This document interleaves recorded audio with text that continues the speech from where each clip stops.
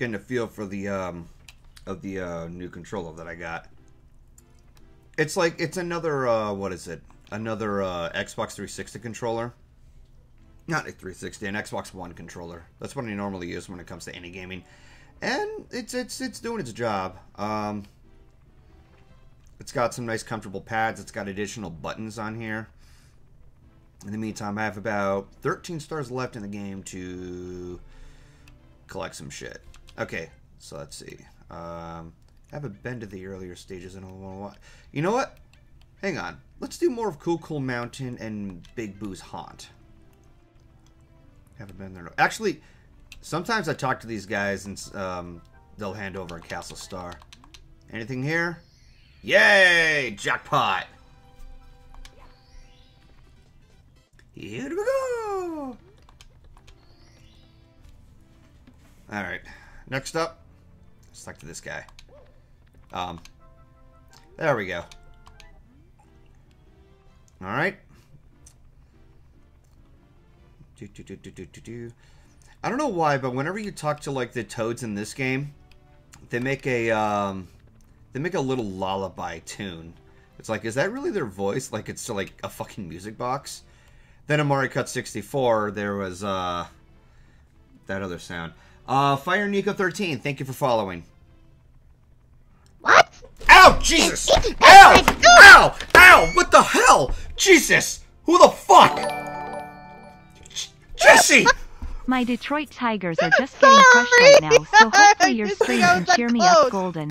God damn! Are you okay? I'm fine. You sound like you got hurt. No, just I was turning up the volume and then unexpectedly someone jumped in the call and made the toad noise. It was so much. It's fine, honey. It's fine. Okay. I'm sorry.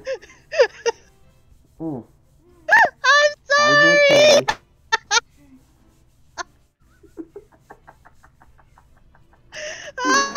Do that. I'm sorry. Both of you. Fuck, man.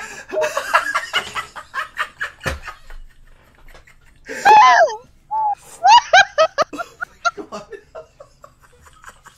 I forgot that I had the volume turned up so fucking loud. Fucking crazy people. Oh my God.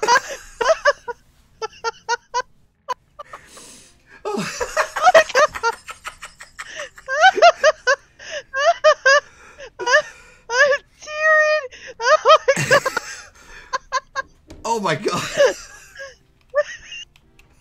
I'm sorry. You're fine. Well, I think You're hey, Golden, I think I've got you from somewhere. you're cutting out periodically. Oh God. I think I pretty much gave you the jump scare. You actually gave me an appropriate jump scare. I'm proud of you. Oh yeah, now that people are joining in. Oh. You did. That's gonna be a night to remember. You know what? I needed that laugh. You missed it. Oh, I hope somebody clips that. Someone's probably going to. Like, it's Golden's Twitch chat. They live for this shit. You think Yeah. they're not gonna clip it? Yeah. Shit posting or memes. No! Damn it! No!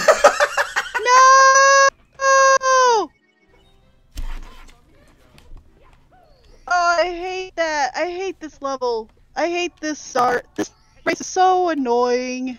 Don't you just love ice in video games? Ice levels fun.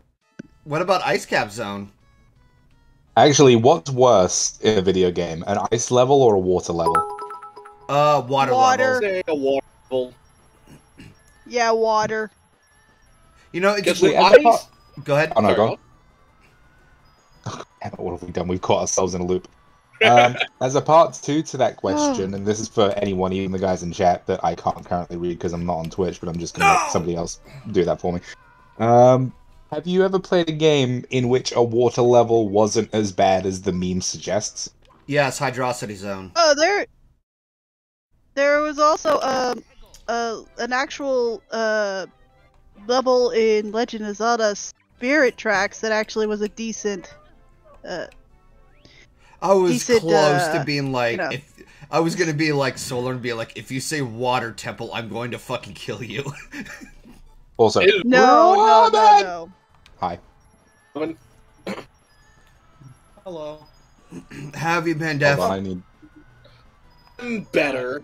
I'm better. That's good. Yeah. Ah, And we also have a damn it. Robin. Hello. How you been? I live again. Hey, Yay. welcome to the land of the living. I am still in finals hell, and I will not stop being in finals hell for the next 25 days, but I have a little bit of time where I can just download some footage and sync up some stuff, so I can just work on that while I'm in a call. Oh, hell. That is certainly something. Yes, indeed. I'm gonna. Also, to answer your question in regards to why people don't like water levels... No, the question wasn't why levels, people don't like Damn the it. water level. I think Wait, is the that something reason in the why, like, for me anyway, with ice levels, you can at least tolerate the slipperiness. You can at least try to make a strategy to survive them. Whereas With in- water levels, you kind of have to be very quick and fast to get your oxygen back, or else you're just gonna die. well, You literally it's have to also immerse very yourself in it. yeah, it's very slow paced because you have to swim more often. That too. It's like with ice, you can get tactics like bee hopping or just, I don't know, being really meticulous and, you know, irritating yourself a bit, but otherwise going through it. With water, it's like, no, you have to go into it, and sometimes you just have to drown. Unless it's Pretty one of much. those games where you can kind of just breathe underwater forever. Ah, Yeah, don't you water push levels me. fucking suck. Water levels I've never been able to get into. I don't like ice levels. I think ice levels suck, but man, Damn they're it! better than water levels. They're It's very, slow. they're very hard to do right. I'm not saying it's impossible, but very few water levels. and Again, ice levels Hydro usually City. get it right. Hydrocity, Okay, sorry. Hydrocity. Metrocity. Hydrocity Zone from Sonic 3. Yeah, because in that one, when you're in Act 2, you're going through a lot of loop-to-loops, and one of the coolest things is watching Sonic race on top of the surface. Ooh. Yeah. It's like a deadly water slide. It's fucking cool. It's very But does fast-paced. The B weapon. But does it make up for the barrel? Yes, it does. The barrel can... Yeah. You know... Sorry if I bring this up into a... Like... How many of you know who Cybershell is? No idea. No idea. No idea. Definitely a new name for me. Okay.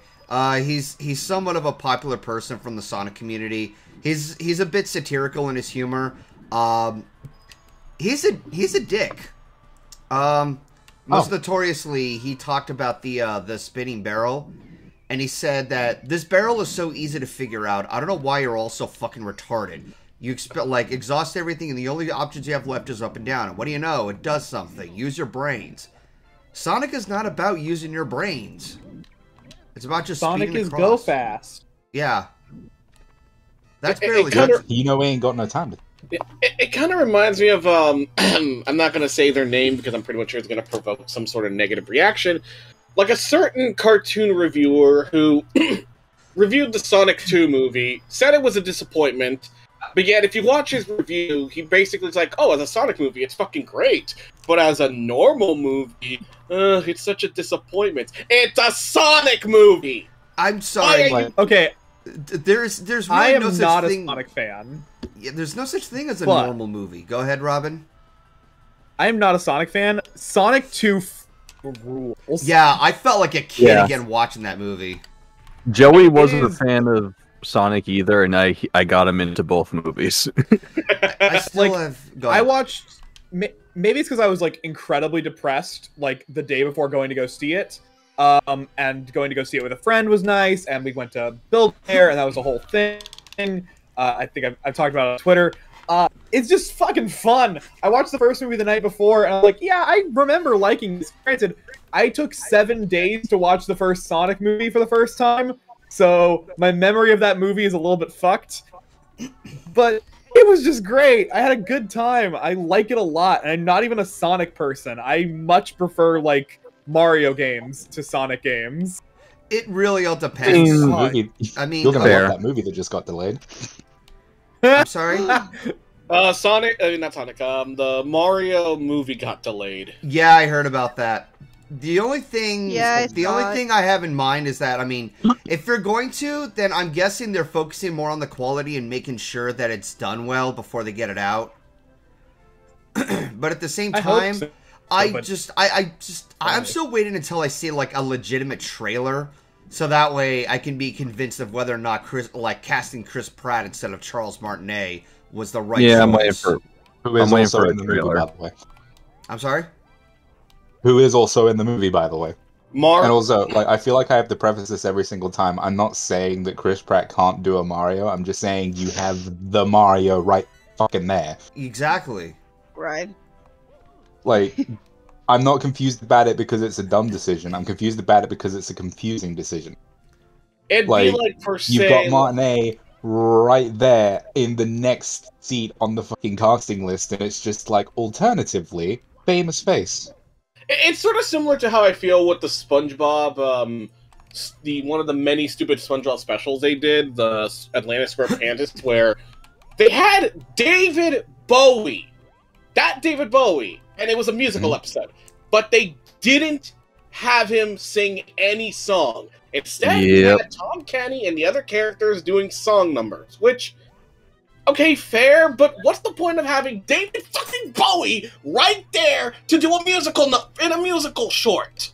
Why not use him? He sang Starman, for God's sakes! So this upcoming movie, he says, even though it just got delayed, so this eventually upcoming movie is not even the first time the Mario franchise has snubbed a perfect opportunity. It's just one of those cases that are just, it's really frustrating of, I don't know, like you just sometimes question what the hell they're thinking when they ignore the obvious thing, like obviously aside from the casting, like, because I've already talked about this stuff before on the podcast. I rambled about Mortal Kombat. I wanted to like the movie, but the thing that was getting in the way was Cole Young. Like, who the fuck is Cole Young? And apparently, the studio Warner Brothers wanted to have a character like him in it to represent the neutral audience, or the neutral audience who has no idea what Mortal Kombat is. You didn't need to do that. Like, what's funny about that idea, though? Like, go ahead. What's about the Mortal Kombat movie is that they wanted it to be like approachable for newcomers, but it's not at all. Like, it is so anti-newcomer. It's too stupid for people who like Mortal Kombat, and it's not easily approachable enough for people who've never heard of it. It is pleasing for no one, which is an impressive feat, I will admit. Like, I'm impressed that you managed to make a movie for no one. Honestly, Robin, that's nothing new when it comes to game adaptations, especially some other ones. Resident Evil. Nah. Again, I'm not going to get into it, but there's a certain series on a certain website about a video game franchise that basically gave me the childhood I never got to have. And while there are some choices it made that I've come to terms with because they weren't really that big of a deal, some other things I look at, I'm just like, what were you Pokemon smoking? Smash or And where can Pass, I get let's some? go. Because I'd love to be as Holy delusional shit. as that. Edwin Flores, thank you for the donation. I got over $123. Oh, nice. Jesus. Wait, look at the numbers. Look at the numbers. 123. It was like 123.45 or something like that. Look, count them. It was only there for a brief second. 1, 2, 3, 4, 5. Yeah. That's the joke. Oh, you see, That's a it's good funny bit. because... Haha, laugh with me. Haha. Yeah. Ooh. As somebody who's currently working on for one of my finals, I'm making a pitch document for a video game adaptation that I want to make. Yeah, adapting a video game is fucking hard, but it's not the hardest thing on the planet. Just pick a pick a game that's good, workable, or would work as a movie. Yeah, like okay. Go ahead. Yeah, it's not hard. Like, okay, so I will say from experience, like back when when Sonic, like the first Sonic trailer was out, and obviously they had that ugly design. At that time, I'm sitting there thinking, why would you even make a Sonic live-action movie? I mean, at this point, Sonic is not even that relevant. And furthermore, if you really wanted a legit Sonic movie, and I'm saying this in air quotes, there was what was it called? Sonic OVA, which was based on an anime, and it's an hour long, but it's silly, goofy fun. You can find it on YouTube for like 1080p as well for free. Exactly. Yep. I'm just like, you can just watch that. It's like, why would they have the need to do that? But the movie comes out, and it started to grow on me as I found out that, they went and changed the character design. Okay, cool. I will give them respect for that. They're actually listening to the criticisms instead of just like finding excuses to pull out of your ass. Essentially, that's what they did, because they could have gone the easy way out and just said, no, we're still going to release a movie like this and have it, and screw whatever people are saying. But guess what?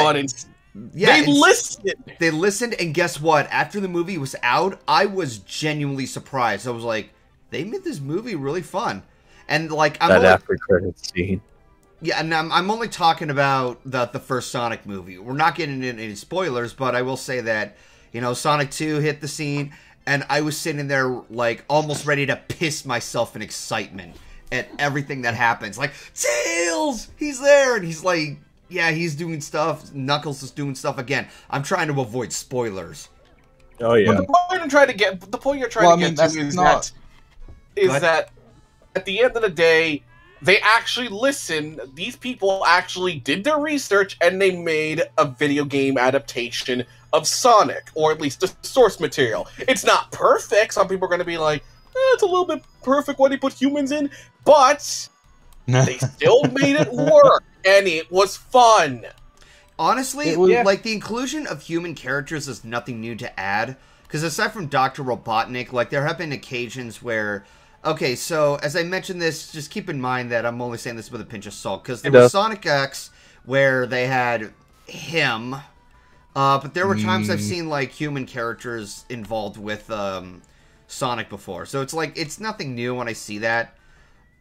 Like, okay, so comparatively, some people would argue that, well, so I took issue with Resident Evil because it didn't follow the games directly.